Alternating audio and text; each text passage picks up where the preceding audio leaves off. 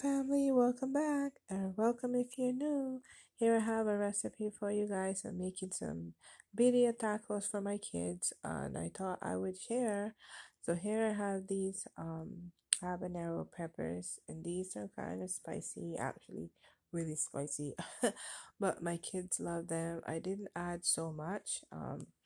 And here I have some onions, some garlic. I'm just gonna get chopping it all up, and I'm gonna add the peppers to get them soft. I'm gonna add them into my food processor and just mix it all up. I didn't want to add, every detail because to make the video super long. And here I'm just cutting up the meat, getting it ready to saute. I have 1 teaspoon of grapeseed oil, and it took like about 3 minutes on each side to get it nice and brown. Where I'm going to slow cook it for about 45 minutes. So here I'm just flipping the meat over and it's ready. I'm going to add now my onions to that same skillet and just saute them for about 2 minutes. I'm adding some tomato paste as well. I'm just mixing this all up. Now I'm going to add the meat to this same skillet, and then to get this all going for 45 minutes. And yeah, guys, I hope you guys try. Sorry for the fog. I know it's annoying, it annoys me as well. But I'm working on my lighting and stuff, so bear with me, guys. Hope you guys are having a great day. Here having to make my own tortillas. Sometimes I get the store-bought one, but I'm making my own right here. So I just added like some half a teaspoon of baking powder, a little bit of oil, and just mixing it all together. 1.5 cups of flour. Here I'm just checking on the meat, and it's looking good already, but it's still it still needs a bit more tendering, so but about 20 minutes more and it should be ready. Yeah, looks good already.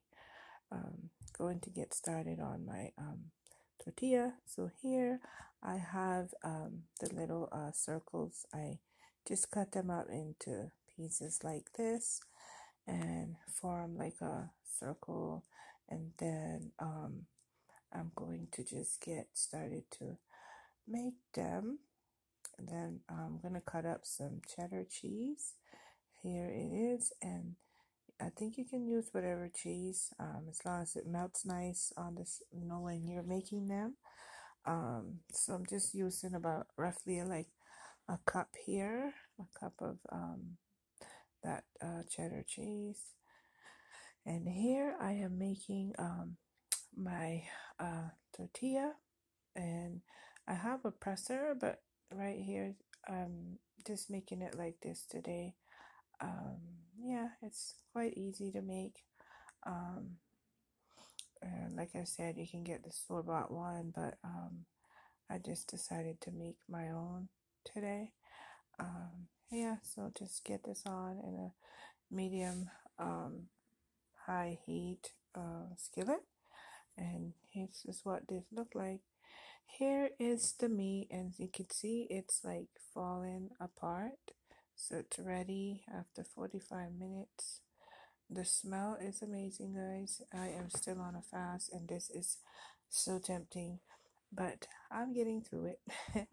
So yeah, I separated some of that sauce, and now I'm just pulling apart some of that meat so I can get making the tacos for my kids. They are impatient and ready to eat. So here I'm just adding a bit of that sauce on the tortilla on each side, and then my heat was on medium high. You don't want it too high because then it'll burn. Even though my daughter loves the tortilla when it's a bit burnt, like crispy and dark. Yeah, so I'm just adding everything on now. I am adding For me, when I make it for me, I would add, different toppings on there. But I'm making these for my kids, so of course I'm just adding whatever I know they like. So just some of the meat, the cheese, um, yeah, and then I'm going to let it just melt on. See, on both sides I flipped it, and guys, these look so amazing. I hope you guys try the recipe. It's easy. um Love you guys, but God first. Thank you so much for watching. Bye bye.